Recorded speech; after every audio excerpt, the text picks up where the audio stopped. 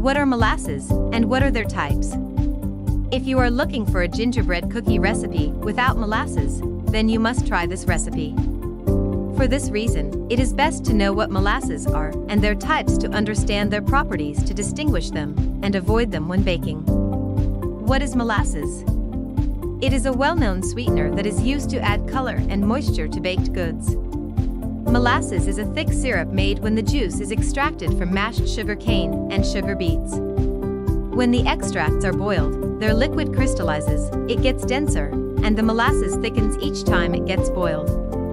Molasses can be classified by their variety, such as sulfured, unsulfured blackstrap, determined by the extraction method, amount of sugar extracted, and the sugar cane's maturity. Unsulfured or regular molasses are obtained from concentrated mature sugar canes. Sulfured molasses are produced from sugar canes that did not age well, which results in the addition of sulfur dioxide that alters the molasses flavor. Types of molasses. Light molasses, also called Barbados or mild molasses, are the most common variety, produced after the first boiling of beet or cane syrup. Light molasses have high sugar content and are sweeter than dark molasses. Dark molasses. The thicker produced after the second boiling of sugar or beet juice. It has a lower amount of sugar than light molasses that is the usual type used for making gingerbread. Blackstrap molasses.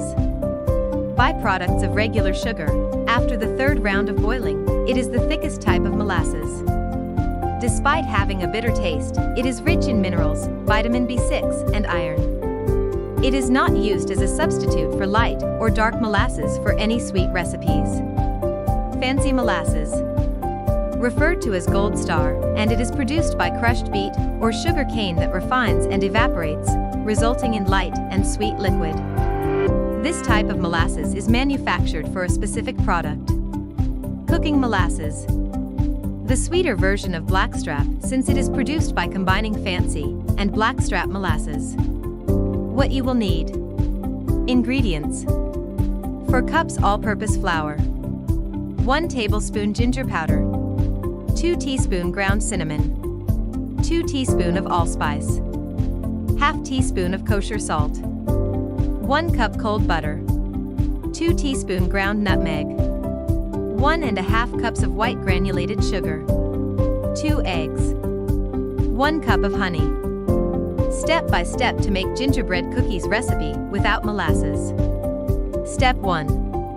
Preheat the oven to 180 degrees Celsius. Line 2 baking sheets with parchment paper. Step 2. In a stand mixer, cream the butter by adding sugar on medium speed. Beat until light and fluffy, or well incorporated. Using a rubber spatula, scrape the creams on the corner and beat for at least 3 minutes. Step 3. Gradually beat in the eggs, honey, salt, ginger powder, cinnamon, nutmeg, and allspice at low speed. Step 4. Carefully add the flour into the mixture while it is running at a low speed. Don't overmix your dough because it will dry out your dough. Remove the dough and knead it gently until it comes together. Step 5. Lightly flour a piece of parchment paper and pour the dough. Flatten the dough by pressing it down evenly, flourishing the dough's top, and then adding another piece of parchment paper. Step 6. Afterward, pour the dough out onto a lightly floured piece of parchment paper. Gently press the dough together until a cohesive dough forms. Next, flour the top of the dough and place parchment paper on top of it. Using a rolling pin, roll out the dough between the 2 parchment paper pieces until it is flattened to your desired thickness. Step 7. Using a floured cookie cutter, stamp out the cookies and transfer them to a lined parchment baking sheet. Then, re-roll the dough to cut out as needed. Step 8. Bake the cookies at 180 degrees Celsius for 10 minutes. Cool the cookies on the baking pan, then place them on a cooling rack. Decorate and serve. Tips and tricks. Use cold ingredients for this recipe, as it helps with the texture of the cookies. Thicker cookies will yield softer cookies. You can roll on a floured top or board if preferred. If you want a firm dough, refrigerate to have it return to its shape. If you liked this video, don't forget to like and subscribe.